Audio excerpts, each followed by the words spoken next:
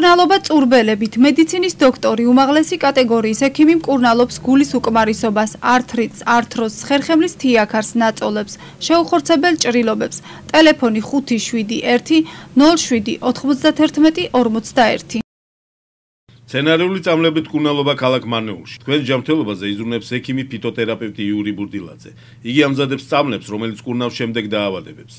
12 გოჯა ნაწლავის წყლოვანი დაავადება, ნაღლის ბუშტის ანთება და ნაღლკენჭოვანი დაავადება, ქრონიკული ჰეპატიტი, თირკმლის ანთება და თირკმლისკენჭოვანი დაავადება, შარდის ბუშტის ანთება, წვა მოშარდვის დროს, ქრონიკული კოლიტი, არასპეციფიური წყლოვანი კოლიტი, ქრონიკული გასტრიტი, მაღალი და დაბალი მჟავიანობა, ოსტეოქონდროზი, მარილების დაგროვება, ქრონიკული ასთმა, ქრონიკული ბრონქიტი, საშვილოსნოს ანთება, კისტა, ქრონიკული პროსტატიტი, პროსტატის ადენომა, მასტოპათია, შარდის ბუშტის ქსოვილოვანი წარმონაქმნი, ფრონტიტი, ჰაიმორიტი, ქრონიკული რინიტი, პარადონტოზი, გემაროი, ინკურნება ქრონიკული დიაბეტი და გაცხიმოვნება კარგი შედეგით. ისამართი ქალაქი მარნეული, ლაღიძის ქუჩა, ნომერი 36, ტელეფონი 551 10 59 74. ექიმი გრიგოლ ბურდილაძე.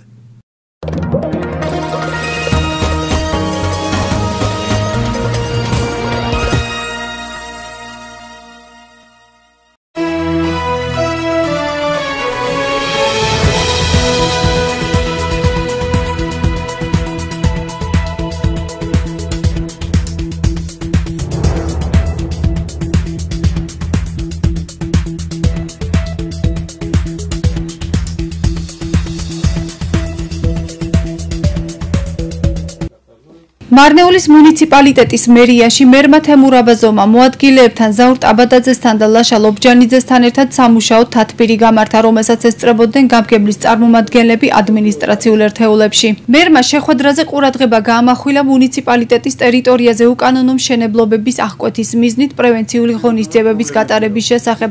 თემურაბაზომა თითოეულ წარმომადგენელს დაავალა ოპერატიული რეაგირება მოახდინონ მათ ადმინისტრაციულ ერთეულებში მიმდინარე მშენებლობებთან დაკავშირებით. მერის განცხადებით აუცილებელია დროულად იქნას ინფორმირებული მოქალაქე მშენებლობის წარმოების უფლების თაობაზე, რათა კანონის ფარგლებში მოხდეს მშენებლობის წარმოება და მოქალაქეს უკანონო მშენებლობის გამო არ დაეკისროს ადმინისტრაციული ჯარიმა, ასევე თავიდან იქნას აცილებული შენობის დემონტაჟი ან და სხვა ფორმით უკანონო მშენებლობების აღკვეთისთვის შესაბამისი ღონისძიებების გატარება.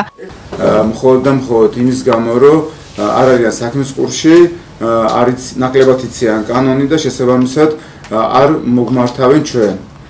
იწყებენ მშენებლობას, შემდგომ კი გვიან ჩვენი ჩართულობის შედეგად ან ინგრევა, ან კიდე დასაჯარმებლები არიან. შესაბამისად, ჩემი თხოვნა და მოთხოვნა იქნება ის, რომ დროულად იქნას დაფიქსირებული ის მოქალაქე და გაფრთხილებული, რომ იგივე ფაქტი არ განმეორდეს, ან კიდე არ გააგრძელოს მშენებლობა უკანონოდ. კანონი არის პირველ რიგში, როგორც ყველასთვის შესაბამისად, ასევე ჩვენთვის და ჩვენი მუნიციპალიტეტისთვის ძალიან მნიშვნელოვანი ფაქტორია ეს და უნდა იმორჩევებოდეთ ყველა ჩვენთაგანი. ის მოქალაქე, რომელიც სოფელში რაც აშენებს, აქვს თუ არა აქვს, რაღაც მაქსიმალურად ჩადებული აქვს იმ მშენებლობაში და შემდგომ მივდივართ და ვანგრევთ, გვიწევს დანგრევას ამწუხაროდ. ეს არის ძალიან ცუდი ფაქტი და არა ჩვენთვის სასიხარულო, მაგრამ სხვა გზა არ რჩება. შესაბამისად, გვინდა რომ დროულად ჩაერთოთ და გააფრთხილოთ. ის ვინც აპირებს, ის ვინც გეგმავს და იყოს ისეთი ნაბიჯები ჩვენი მხრიდან გადადგმული, რომ წინასწარ იცოდნენ, რომ რა საბუთები, რა უნდა შემოიტანონ და რა უნდა გააკეთონ. აქ მე ვარ და დაგეხმარებით მაგაში, მხარს დაგიჭერთ და დროულად იქნება გაკეთებული, არ იქნება ის გაგრძელებული ისე, რომ იმის სურვილის არც აშენების სურვილი არ ქონდეთ მათ და არც დაწყების და არც საბუთების შეტანეს.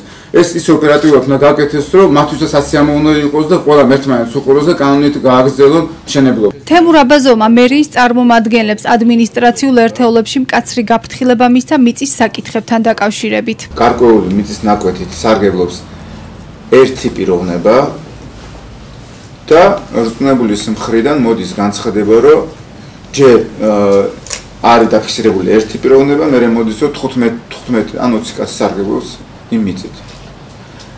ეგეთ შემთხვევაში თქვენ გექნებათ პრობლემა ჩემი მხრიდან. მე არ მჭირდება რაღაცა მოგონილი ხელმოწერები. მაგ ხელმოწერებს მე რო გადავაკონტროლებ. თქვენ ვერ გააგრძელებთ იმ საქმიანობას, რომელსაც აგრძელებთ, რომელსაც ხართ. ჩვენ ერთი კაცის გამო აქ ბიზნესს ან ინვესტიციას ვერ შევაჩერებთ. გასაგებია, როცა იმ მიწის ნაკვეთით სარგებლობს 10, 15, თუნდაც 5-4 ოჯახი. ეგ გასაგებია. არის შემთხვევები, რომ რწმუნებულებმა თვალი დახუჭეს რაღაც ინტერესების გამო, არ უთქვიათ, რომ ამ მიწით სარგებლობს 16 ოჯახი, არის ეგეთი ფაქტი და აღმოჩნდა, რომ 16 ოჯახი დარჩა შემოსავლის გარეშე. და შეიძინა ერთმა პირმა. ასეთი რაღაც თუ განმეორდა, ანუ ვერ გავაგზავნებთ ეგრე იმ რწმუნებულთან, მე ვერ გავაგზავნებ მაგალითად. მე მინდა რეალურად ვიცოდე დაუშვათ. ეს აგრეთვე არის ჩვენი მუნიციპალიტეტის ინტერესი. ხალხს უნდა რაღაცა საწარმოს გახსნა. იქ ისევ ჩვენი მოქალაქეები იქნება დასაქმებული, იქ ისევ ჩვენი ქვეყანა წინ წაიწევს და როცა შემოდის პირველ რიგში, იყო ხო ეგეთი შემთხვევა, შემოვიდა რწმუნებულის მხრიდან, რომ ერთი კაცი სარგებლობს, მერე შემოვიდა, რომ 15 კაცი სარგებლობს, თურმე 15 კაცი არ სარგებლობს, ფაქტია, ვიცი, რომ ერთი კაცი სარგებლობს და ერთი კაცი რო სარგებლობს, მაგის გამო მაგ ხელს საქმეს ვერ შევაჩერებთ. თან უკანონო, თქმა უნდა, თანხას არ იხდის. თათბირზე ყურადღება გამახვილდა მაღალმთიან სოფლებში მცხოვრებთათვის მაღალმთიან დასახლებაში მუდმივად მცხოვრები პირის სტატუსის მინიჭებისა და შესაბამისი შეღავათების შესახებ ინფორმაციის მიწოდების აუცილებლობაზეც. აღნიშნული საკითხის შესახებ მოქალაქეების ინფორმირება მერმა შესაბამისი ადმინისტრაციული ერთეულების წარმომადგენლებს დაავალა. სამუშაო თათბირზე განიხილეს მუნიციპალიტეტში მცხოვრები უკიდურესად შეჭირვებული ოჯახების მონაცემთა ბაზის შექმნის საკითხით. პირველ ეტაპზე მერიის წარმომადგენლებს დაევალათ ასეთი ოჯახების მოძიება და შესაბამისი სამსახურის მიერ ბაზის შექმნა, რათა მუნიციპალიტეტმა მომავალში უზრუნველყოს ასეთი ოჯახებისთვის მერიის კომპეტენციის ფარგლებში სოციალური დახმარების აღმოჩენა. სამუშაო თათბირი ძირითადად კითხვა-პასუხის რეჟიმში წარიმართა, რა დროსაც მერმა მოადგილეებთან ერთად მერიის თითოეულ წარმომადგენლისგან შესრულებული სამუშაოების შესახებ ინფორმაცია მოისმინა და სამომავლო გეგმებზეც ისაუბრა. დღეს ჩვენ შეხვედრა გავმართეთ მერიის წარმომადგენლებთან. შეხვედრის მიზანი იყო ის, რომ მაქსიმალურად ეფექტურად ემუშავათ მათ, ასევე მათი სპეციალისტები მაქსიმალურად იყვნენ ჩართულები, მოსახლეობა იყოს ინფორმირებული აუცილებლად იმასთან მშენებლობებთან დაკავშირებით რიგში, ვინაიდან აშენებენ, არ იციან, არაკანონიერად აშენების შემთხვევაში კი ჯარიმდებიან ან უწევთ დანგრევა. ეს არის ძალიან მნიშვნელოვანი, სოფლებში ძალიან უჭირთ და არ აქვთ იმის საშუალება და ფუფუნება, რომ რაღაცა პროექტი დაიწყონ და მერე ჩვენი მხრიდან იყოს დაჯარიმებული.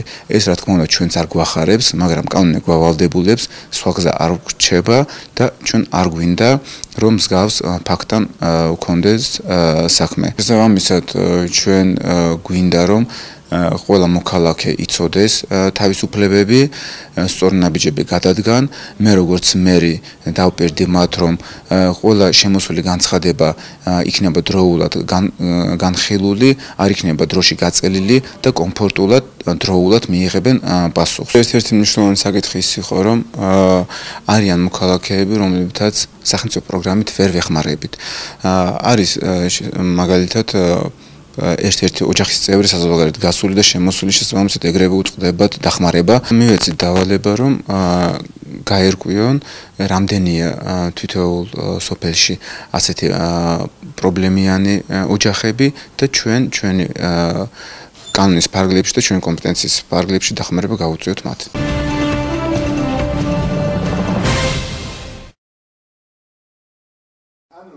მარნეულის მერიის მცირე საკონფერენციო დარბაზში გაიმართა საქართველოს აგროჟურნალისტთა ასოციაციის წარდგენა რეგიონული მედიის წარმომადგენლებისთვის. საქართველოს აგროჟურნალისტთა ასოციაცია არის ჟურნალისტთა პროფესიული გაერთიანება, რომელთა წევრები ქმნიან და ავრცელებენ სასოფლო-სამეურნეო სფეროსა და მასთან დაკავშირებულ ინფორმაციას. ასოციაციის მიზანი აგროჟურნალისტიკის დარგის განვითარების მხარდაჭერა, მედიის მდგრადობისა და ჟურნალისტთა პროფესიული ზრდის ხელშეწყობით. საქართველოში ჩამოყალიბდა აგროჟურნალისტთა ასოციაცია, ეს არის ორგანიზაცია, რომლის მიზანიც არის, რომ მედიაში რაც შეიძლება კვალიფიციურად და აქტიურად გაშუქდეს სასოფლო-სამეურნეო თემატიკა. შესაბამისად, ჩვენ ხვდებით ყველა დიდ ქალაქში, საქართველოს ყველა დიდ ქალაქში ჟურნალისტებს, რეგიონული მედიის წარმომადგენლებს იმისათვის, რომ პირველ რიგში ძალიან კარგად გავიგოთ, რა სჭირდებათ მათ ჩვენი დახმარება, როცა უწევთ მათ აგროთემატიკაზე მუშაობა, რა პრობლემებს აწყდებიან და როგორ შეგვიძლია ჩვენ მათ დავეხმაროთ. მარტიდან უკვე აგროჟურნალისტთა ასოციაცია დაიწყებს აქტიურ მუშაობას ტრენინგების სახით, გასვლების სახით იმისათვის, რომ ჟურნალისტებს მივაწოდოთ რაც შეიძლება მეტი ინფორმაცია, როგორც მიმდინარე თემების შესახებ სოფლის მეურნეობაში, ასევე შესაძლებელია იმ დარგობრივი მიმართულებების შესახებ, რაც აუცილებლად უნდა იცოდეს ყველა იმ ადამიანმა, რომელიც განიხილავს მედიაში სასოფლო-სამეურნეო ამა თუ იმ თემატიკას.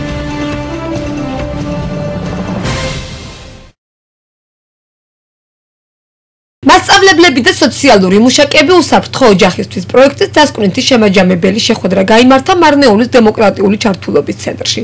პროექტის მიზანი ბავშვთა ძალადობის დაძლევა და პრევენციის ხელშეწყობაა. ქვემო ქართლის 3 რეგიონის დმანისის, გარდაბნისა და მარნეულის მუნიციპალიტეტის სკოლების მასწავლებლები, სოციალური მუშაკები, მანდატურები, უბნის ინსპექტორები და მშობლები ერთიანდებიან ოჯახის გასაძლიერებლად და იმ პრობლემების დაბრკოლებებისა და გამოწვევების მიმართ, რომელიც ბავშვთა ძალადობას ეხება. პროექტის ფარგლებში აღნიშნულ საკითხთან დაკავშირებით შეიქმნა და გავრცელდა ანიმაციები და კომიქსები. პროექტი განხორციელდა სამოქალაქო ინტეგრაციის ფონდის მიერ.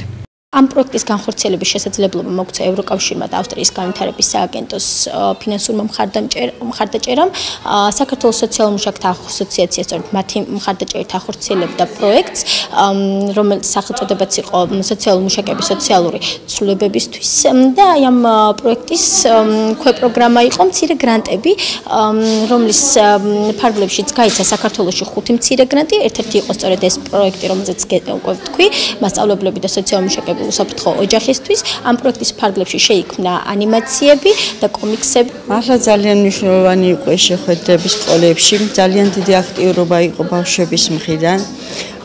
ასევე ესწრებოდნენ ამ ტრენინგებს მშობლებიც. რაც შეეხება მათ მოსაზრებებს, ყველა ორივე მხარე, როგორც პედაგოგები, როგორც მოსწავლეები, როგორც მშობლები, ყოფილები დარჩნენ და ყველა ერთად შევეცადეთ, რომ აი მასთან გვებრძოლა იმ მავნიჩვევების წინააღმდეგ, რაც არსებობს, რაც შეეხება ამ ბულინგს, ოჯახურ ძალადობას და რა ქვია, ნაადრევ ქორწინებას. ეს თემა ნამდვილად აქტუალურია აი ამ ჩვენთან კერძოდ ქვემო ქართლში, იმიტომ რომ აქ ცხოვრობთ როგორც აზერბაიჯანელები, ისე ქართველები.